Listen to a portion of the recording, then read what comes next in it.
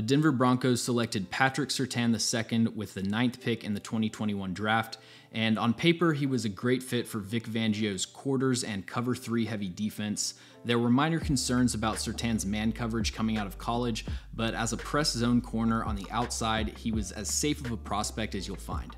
So my expectation was that we would see pretty much business as usual when it comes to Denver's coverage splits, but Patrick Surtain ended up having one of the best seasons of all time for a rookie corner, and he unlocked a new version of Vic Fangio's defense that caused him to shift his coverage philosophy. Compared to other positions, cornerback has a really steep learning curve from college to the NFL.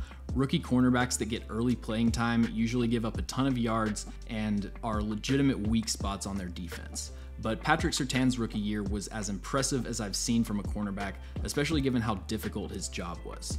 Sports Info Solutions, which I use for a lot of stats, they have a metric called points above replacement, which quantifies the total value that a player adds over the entire season compared to what a replacement level performance would be. And Patrick Surtain had the 3rd highest points above replacement ever for a rookie cornerback.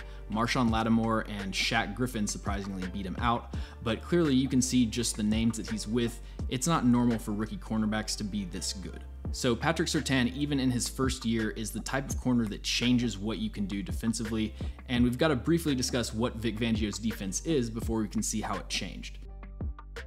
So the base coverage in Vic Fangio's defense is cover 6, which they ran at the highest rate in the NFL last season. Cover 6 is a combo coverage with quarters to the passing strength and cover 2 to the weak side, and it allows you to push coverage to the side with more receivers, so you're naturally balancing out the numbers.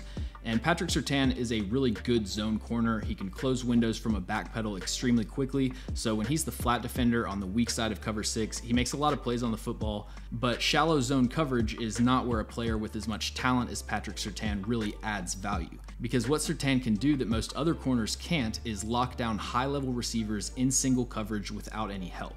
So Fangio's strategy last season was to give Patrick Surtain one threat to eliminate and then roll or cloud the coverage to the opposite direction.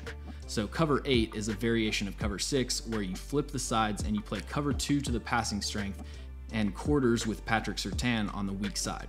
Quarters, especially in a Fangio, Staley, or Wade Phillips type of defense, is going to be played with match principles, so Surtain is basically just all alone in man coverage on the backside.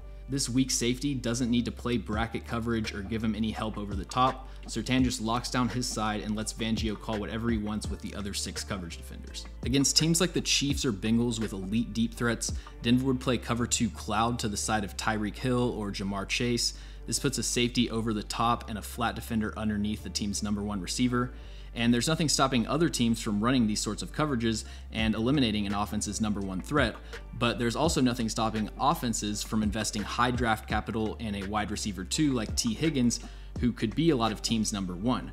So if you've got Michael Ojemudia or Isaac Yiadom on the weak side of cover 8, NFL quarterbacks nowadays are going to kill you 20 yards at a time with backside digs until you send over some help. But if you have Patrick Surtain, who can and does lock up #1 receivers, you feel good about leaving him alone on the #2.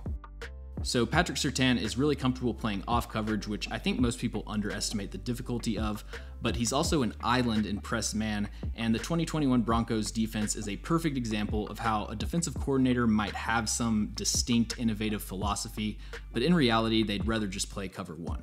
I expect Denver to run a similar defensive scheme this year, and if we assume just an average second-year jump from Patrick Surtain, you're looking at a top 3 to 4 cornerback in the NFL. Everyone would have told you at the time of this pick that the Broncos were stacked at corner and they should have taken Justin Fields at 9, and they may end up being right, but at this point it's looking like Denver made the correct choice.